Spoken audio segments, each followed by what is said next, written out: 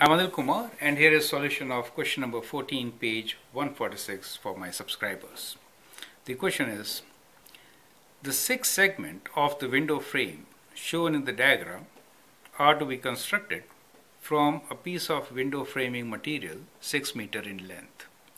A carpenter wants to build a frame for a rural Gothic style window where triangle ABC is equilateral triangle. So that means, let me label this as ABC, right? So that is a triangle which is equilateral, all equal sides.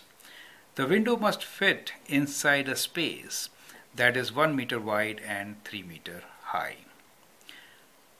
Determine the dimensions that should be used for 6 pieces so that the maximum amount of light will be admitted.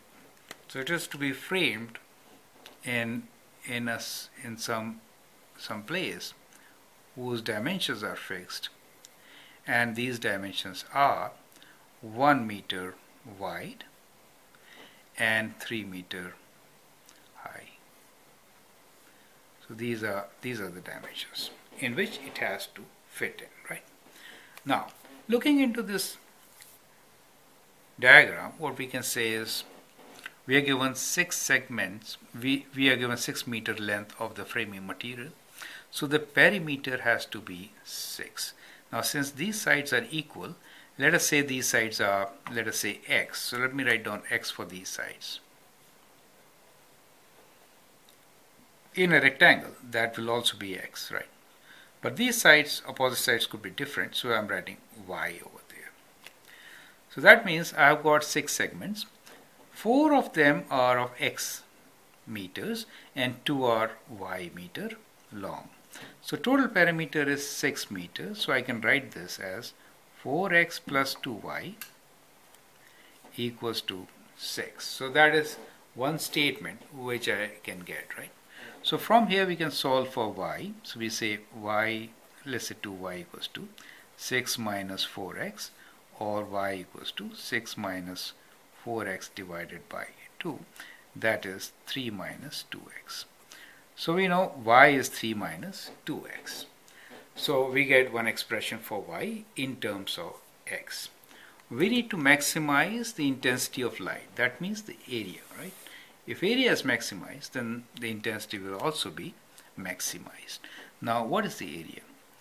Area of a triangle, this is an equilateral triangle. Remember, this is an equilateral triangle, equal sides, 60 degrees. In a 60-degree triangle, the ratio of this is square root 3 times square root 3 over 2, right? So that is how the ratio is for the sides, correct? So what is the height? Or you can find the height. This is half of x, correct? So we can find height and then we can find area of the triangle, correct? So area of this triangle is half of base, which is x, times height, which is h, plus area of this rectangle, which is x times y. Now what is height equals to? We can use trigonometry to find height. So h is equals to, you can say h is equals to x sine 60, right? It is equals to x sine of 60 degrees, right? Which is equals to square root 3 over 2. Sine of 60 is square root 3 over 2. You can use special triangles, 30, 60, 90, in which the sides are 1, 2 and square root 2, right? Square root 3, so you get this. So let's substitute this value. So from here, what do we get? We get the value of height as, we'll write this as half, x times square root 3 over 2x plus x times y is 3 minus 2x. 3 minus 2x. So now we have everything in terms of x, and we can say area as a function of x is equals to, multiply these terms. We have square root 3 over 4 x square plus, you can open this, 3x minus 2x square. And derivative of this function is equals to 2 times square root 3 over 4x plus 3 minus 4x, correct? So that is the derivative. To maximize, derivative should be 0. So we say 0 equals to we can now substitute and find the value. So we have, this is square root 3 over 2x minus 4x plus 3, right? Now we can solve for this. Let's use calculator, or we will do like this. We'll do 4x minus square root 3 over 2x. We could take x common, of course, equals to 3. Or from here we have, this implies x is equals to 3 divided by 4 minus square root 3 over 2. Is it okay? So that is the value of x which we are looking for. So let's find this value, right? So we have to divide 3 divided by, within brackets, 4 minus square root 3,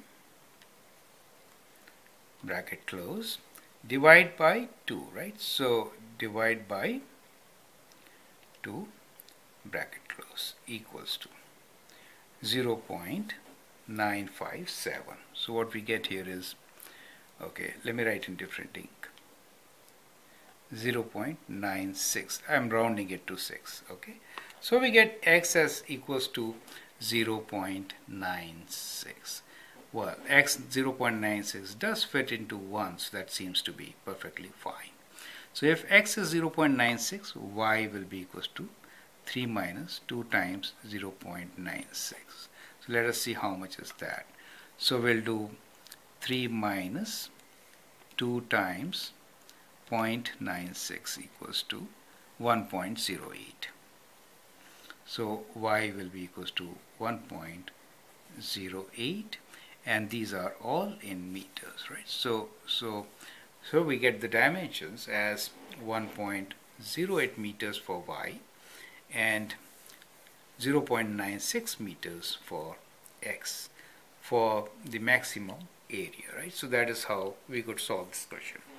Now, as you can see here, the limits for x are from 1 and 0 to 1, right? So you could put x as 0 to 1. If I substitute 1 here, I will get definitely a different answer, which will not be maximum, right? So you can just substitute 1 and 0 and find the value of area for x equals to, x is this side, right? So x could be, you could have boundary condition, x should be between 0 and 1. So as a test, I would like you to find the value of area from this given formula for area equals to when x is 0 and when x is equals to 1. So like to calculate this and check with the area when you substitute x as 0.96. So also substitute x as equals to 0.96 to find the area, and then you compare the values. Let it be open now. So find these three values using the formula ax, this one, right? So that is the formula for area.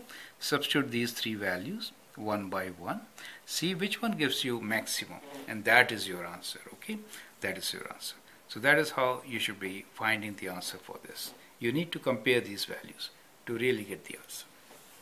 I hope that helps. Thank you.